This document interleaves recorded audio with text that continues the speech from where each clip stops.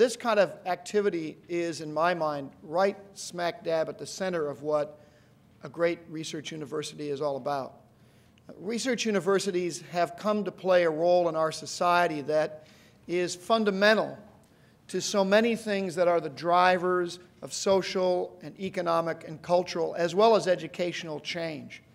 Probably many of you here are readers of The Economist. If you're not, you might want to pick up this week's edition of The Economist. They have their regular annual survey of higher education in it, where they continue the themes of Tom Friedman and all the others about the critical nature of education and universities, and especially research universities. And in it, they also talk about the dominance of American universities and how American universities have been this huge competitive advantage for the United States over the past 50 or 60 years or so. And at the heart of what they're really talking about is what this symposium is about. And that is developing innovation in ways that serves society around us, that moves those innovations out of our laboratories, out of our classrooms, out of our studios, out into society where it can have some consequential impact.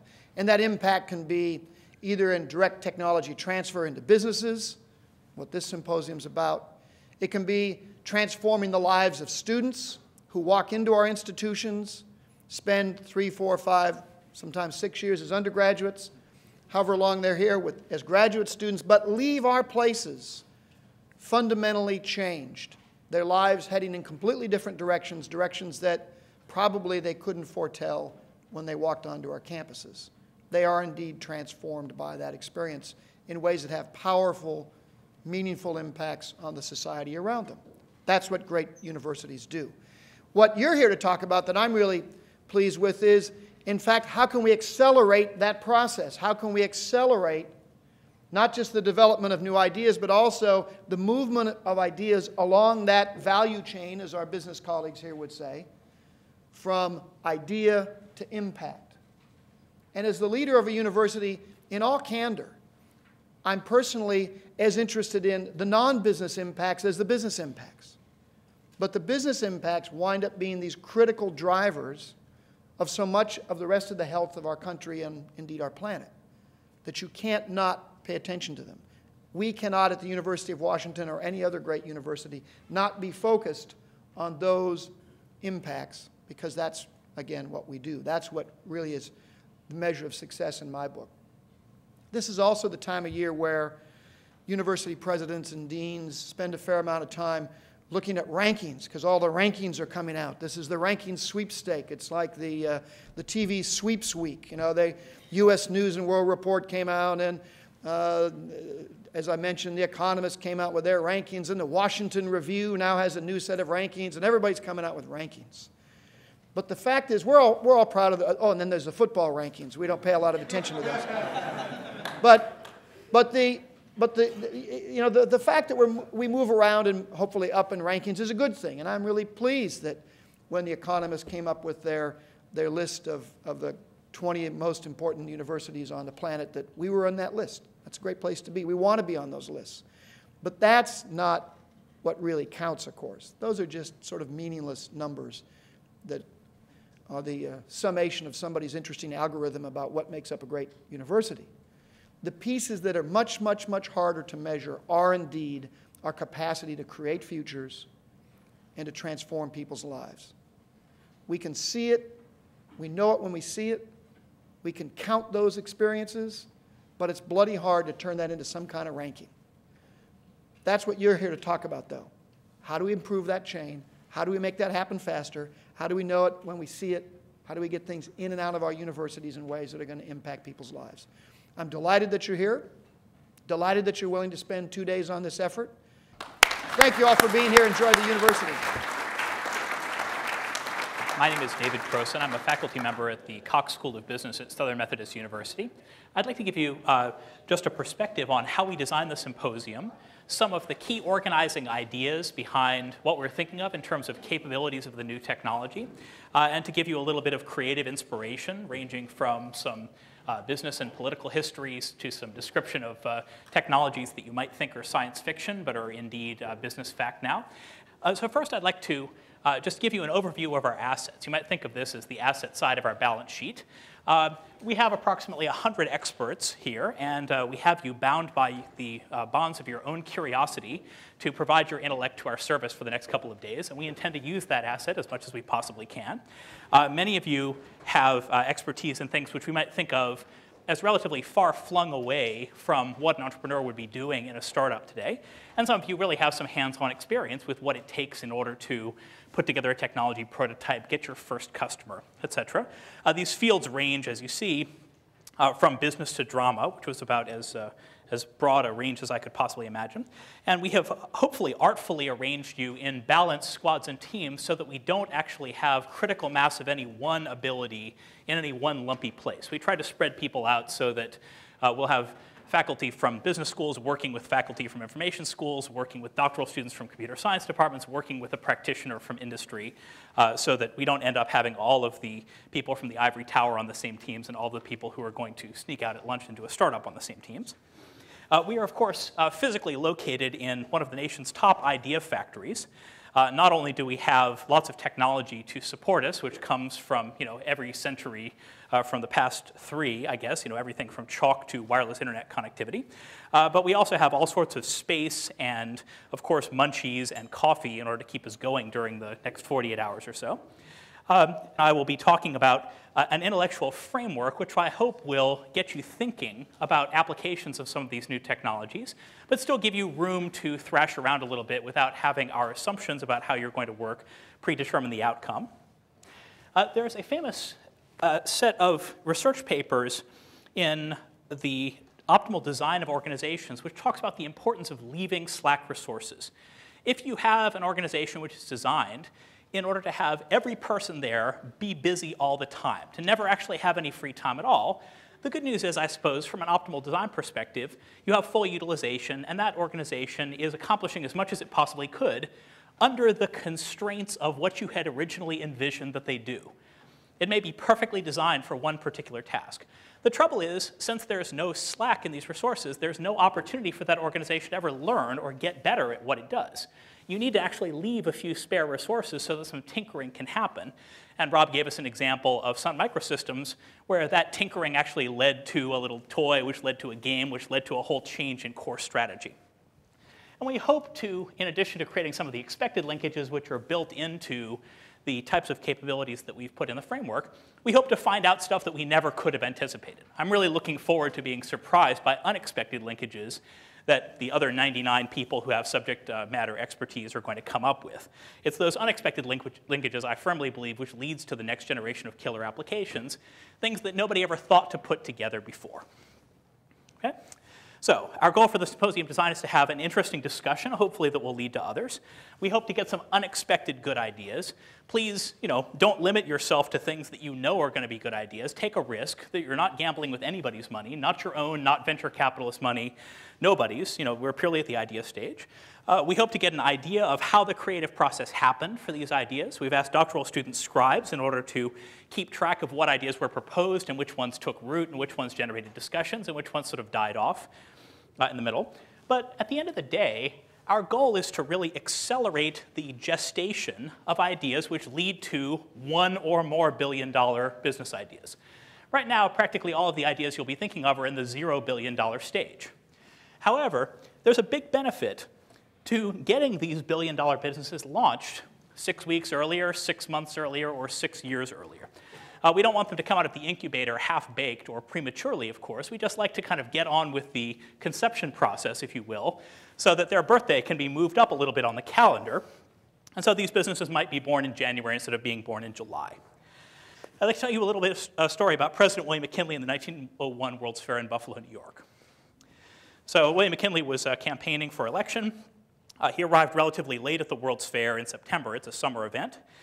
And he made a stump speech on September the 5th, 1901, talking about the importance of convocations and symposia. And he said, basically, getting together in expositions is a good thing. They keep track of what's actually happening in the economy.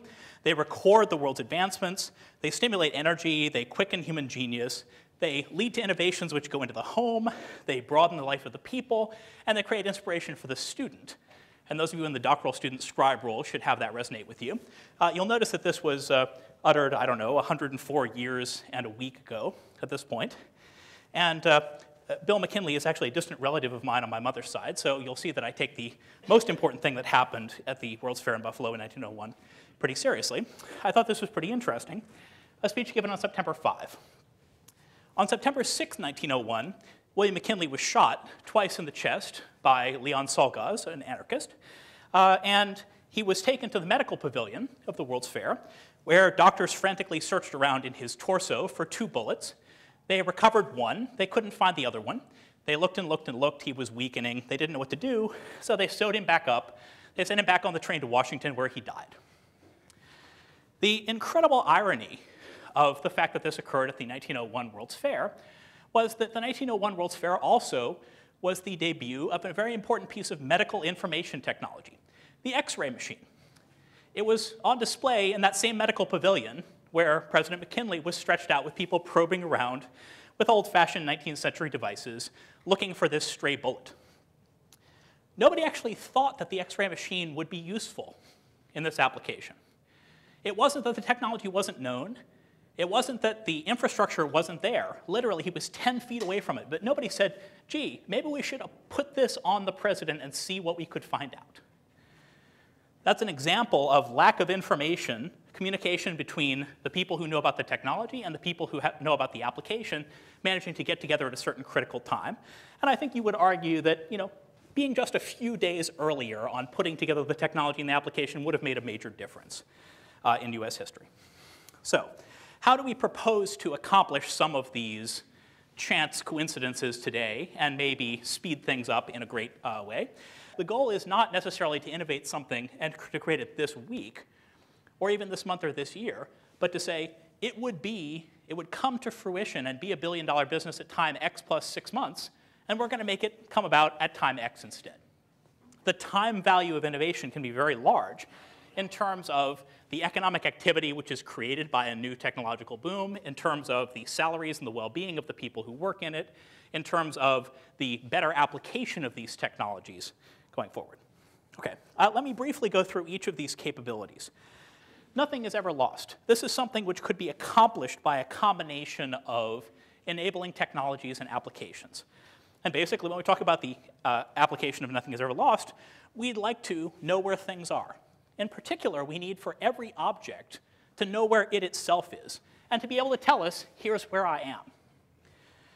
Theoretically, we could know the location of any object or its status, if you will, its health, whether the battery on my laptop is fully charged or at 10% critical level, talking about an object or obviously the health of a human being, if we wanted to. We don't necessarily want to have every piece of information just bombarding us. We want to be able to pay attention to the ones only that we care about.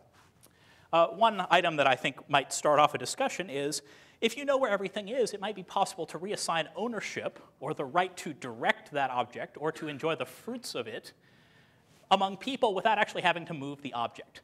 It might be possible for me, for example, to temporarily get the use of a car, which happens to be parked in space 136D in one of the university lots, right, to pay somebody and to be able to drive their car for 6.2 hours, right, and have them feel like they were completely in control of the process the whole time. I'd really like to have that ability in order to be able to rent pieces of capital equipment for short periods of time, but there are understandable reasons why those markets don't exist now.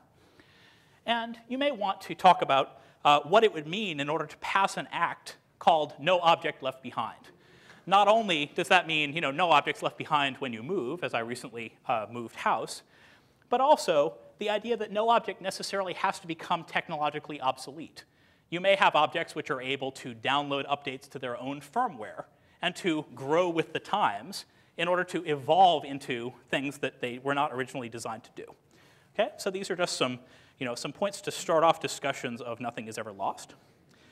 Second capability, awareness of context and intelligence at the edge. Well, awareness of context is pretty self-explanatory. The objects, and hopefully the people who own these objects, are aware not only of who they are, and what they are and where they are, but what's actually happening around them. Some of us have not graduated to this level of environmental awareness, even as human organisms, and so it's unrealistic to expect that our PDA will necessarily have this property. But it seems at least possible to name a few types of intelligence at the edge that these technologies might have. Not only would they know where they are, which is sort of related to nothing is ever lost, but they might also know some potential other objects that they could transact with. So think, for example, about the Bluetooth technology, which is able to notice who it can communicate with within its transmission radius, or a wireless access card in your PC, which is able to notice wireless networks that it can actually grapple with and get a signal. Right? We're starting to see applications of that. It would also be nice in order to have these objects know, who or what it's competing with and what might be a good thing for it to be doing. Right? My computer, through IBM Access connections, is able to notice that there's a wireless network, and it knows that I probably want to connect to that. Right? How could we extend that to just a little bit more intelligence built into some relatively inexpensive pieces of equipment? And also, what's something that might be bad for it? As you can tell, I love my ThinkPad. It has a little sensor in it which says, oh, gee, my owner has just suddenly dropped me off of the table. And so it notices that it's feeling a little bit dizzy. It decides that it's in free fall. It automatically parks the hard drive. Now, I have to tell you, I don't know whether this feature works. It's heavily advertised, but I've not actually tested it on my ThinkPad and don't get any ideas. But it would be good. It would be really, really good if especially expensive and delicate objects were able to do very basic things to defend themselves against threats which are likely to arise in their environment. It would also be nice if we had intelligence at the edge, if we could distribute processing power and decision rights so that when one particular object noticed that something was happening, it could do something about it. It could do something more intelligent than simply beaming this information back to central headquarters and hopefully getting a response. There are all sorts of stories from the history of military blunders about information which was known to units who were in the thick of things, who had to wait an obscenely long time in order to send that information back to central command and then get orders by which time the battle was already done. It would also be nice if the system weren't vulnerable to a disruption because of a catastrophic event at a central point. I understand that the metropolitan area of Los Angeles suffered a catastrophic blackout yesterday, which was caused by a relatively localized phenomenon. That was undoubtedly extremely inconvenient for the millions of people in the greater Los Angeles SMSA. It would be really nice if some of those major catastrophes could be contained so that they only knocked out 10% of the power. We tend to focus on, we try to focus on perfect solutions. But in this case, the best really is the enemy of the good. Maybe we should be thinking more like stewards and saying, could we have something which is good enough that it will cut off this cascading failure when LA is only 5 or 10% blacked out rather than going all the way? Massive global innovation. As you might guess, this says the design and innovation process can draw content from practically everywhere. Not only knowing what's going on within our firm, but knowing who else might be our partners, being able to consult freelancers who might be area experts in the area, to think about how we could cooperate with people that we would normally be competitive rivals with, right? Ask ourselves, what do our competitors do particularly well, and would they be interested in a side venture which might make us both better off? And potentially stirring up new players in the mix. It's interesting that we start off with our firm. The problem of making a company-wide directory of people's abilities is something which has been talked about now for 20 plus years, but there are relatively few organizations who have done a good job at it. I know that Boeing was one of the first organizations to create a company-wide directory which not only listed where people were, but what they actually knew about and what they could do. And I would guess that if we could measure the return on investment from that company directory, it's just astronomical in terms of percentage return on the time that was spent put in. It would be nice if we had things which were demanded in very small quantities spread out over large areas of the world, where somebody would be able to figure out that there was indeed a demand for a particular kind of heart medication, for example. 10 people needed it in the US and 10 people needed it in Gambia, and be able to add these up and say, gee, it would be worth actually running a batch, which would be manufactured in London and then send it out to disparate places. And hopefully new products will arrive constantly. Real-time global collaboration. We'd like for people and their associated objects to be able to work together seamlessly. We'd like for them to be able to share information without worries about formats. And hopefully this information that people need to share ought to be available to anybody who gets value out of using it.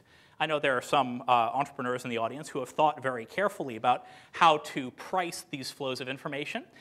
This is something which is not necessarily a technological problem so much as it is an economic design problem. But we can think about enabling technologies and also things that have to happen before these markets can be created. We'd like for geography to create options for us rather than constraints. Whenever I travel, I bring with me a shopping list of stuff which happens to be expensive at home and cheap where I'm going, and I try to bring home a suitcase full of it if it's reasonable and legal. And this has produced a lot of interesting stuff. I don't actually resell it so much as then use it in the household. But it's produced a lot of interesting stuff, including being able, for example, to successfully smuggle DRAM chips into Switzerland, which you wouldn't think would normally be a controversial thing because they cost 4 times as much there as they did when I was in Korea. And we have overcome geography in order to have this symposium happen at all. There are some of us who are still facing travel delays caused by having to use the somewhat inefficient airline system to get to Seattle. We'd like for the fact that people are in different locations to be a good thing so that you can call on somebody who happens to be where you need them to be, rather than having it be a constraint where you say you can't actually do anything with people who are not in the same room with you. I know that this sounds like a problem which has been solved to some extent, but I would argue it really hasn't. We have lots of technologies which partially accomplish this, but I don't know that any of us have had the ultimate geography as an option, not as a constraint experience yet. And if you have, I'd love to hear about it when I come around to visit your squad. Finally, build anything anywhere. The idea that physical objects are manufactured in mass quantities in centralized locations and then get distributed out through supply chains, I would say is a very 20th century kind of idea. It may be the case that people who are designing new products have the capability of making prototypes and even doing production runs practically anywhere they happen to be located. It may be the case that the capability of manufacturing these things can be moved around the Earth virtually. You don't actually necessarily have to move a 200,000-pound piece of equipment in order to move the capability of creating a particular printed circuit board. You may just be able to reprogram the capital which is already in place. And I know I've been reading a bunch of provocative articles recently about the ultimate home workshop, where you can download something of the 21st century equivalent of a sewing pattern, feed it to your home manufacturing facility, put in the right amounts of raw ingredients, press run, and have it print you or sew you or stitch you or melt you or weld you, whatever it is that you happen to need. This is a technology which was originally designed for space missions, where it's incredibly inconvenient to go 300,000 miles away, only in order to decide that you need an extra spare part for the thruster. But as I understand, some scientists have now put together a working prototype of these things, which can make 100 seemingly unrelated items on demand, simply by downloading the instructions to do it and having it perform a series of 20 fully automatable machinery technologies. It's mostly being used for making electronics parts now, but that may actually change. Okay? Let me extend the analogy of military science leading civilian technology to just give you a case example of this type of thinking, which was published in 1999 in a study called Reducing the Logistics Burden for the Army After Next, Doing More with Less. At this point, we can see that even a modest improvement in military intelligence would yield large returns in areas like cost savings, effectiveness of deployment, obviously saving of lives, and also accomplishing goals. It's become a large focus of the productization that we were talking about before of these technologies to enable decision makers at the hotspot, if you will, to take local information, to be able to make decisions on the spot, a la Army of One, rather than having to send it by carrier pigeon back to the Pentagon and then get their answer back from the E-ring, minutes, days, weeks, or months later.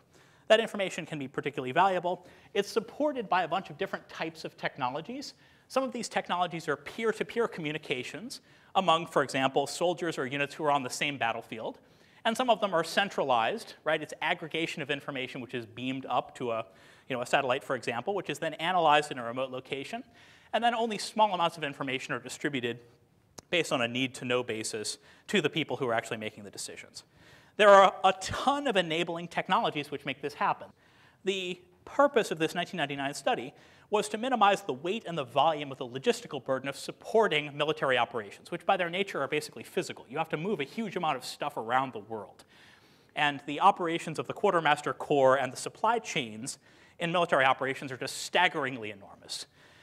The object of this study was to insert a right-sized force with the right suite of weapons and equipment at the right place and time, to do things smarter and to accomplish things. Well, We might ask ourselves, why would we care about this? In entrepreneur lingo, we ask potential startups, well, what happens if you win? Right? When we win, what do we get? What's the prize? Somebody might answer that question immediately with a direct and obvious kind of success metric, saying, well, we're going to save the Defense Department a lot of dollars. That's not a bad reason to deploy a technology, but it's not the only reason that you could think of why a technology might make a big difference, not only to the performance of the Defense Department, but also the world. It also saves a lot of people's time, and we hope saves a lot of lives, which are something that's very difficult to measure in terms of dollars. An unobvious benefit is, of course, we'd like to believe that every military operation has a mission. And accomplishing this mission would be a good thing. This is where some of the ideology might come in. But if we're going to accomplish it, we'd like for it to be accomplished quickly and effectively, right? That could be a big change. Even if it cost exactly the same, even if it took exactly the same amount of person hours, even if the risk to human life and limb were the same, being able to actually accomplish the goals 95% of the time instead of accomplishing them 85% of the time would be a big plus. And then finally, the indirect and unobvious result of this, you could imagine that an armed services which was faster and stronger and cheaper wouldn't have to be used as much, right? Being able to react, to spin on a dime, if you will, to react instantaneously would mean that you could have a longer period of time of not using military force, right? Whether for a negotiation or sanctions or whatever, because you knew that you were always going to be able to get troops to wherever you need them in 24 hours. It would give you longer before you actually had to start building them up. So I'd encourage you to think about these indirect and non-obvious implications of these technologies that we're talking about. It's one thing to say, well, I could put a chip into my cell phone so that I could press a button and it would call me and tell me where it was, right? But I want you to think past that of just saying, gee, I would never leave my cell phone at home anymore. I'd ask you to think about what would that do to the cell phone replacement industry? What would that do to the idea that you have to have 2 copies of everything, one for your home and one for your office? Think about these non-obvious implications. One key metaphor which came up a couple of times in our discussion was the invention of the Reese's Peanut Butter Cup.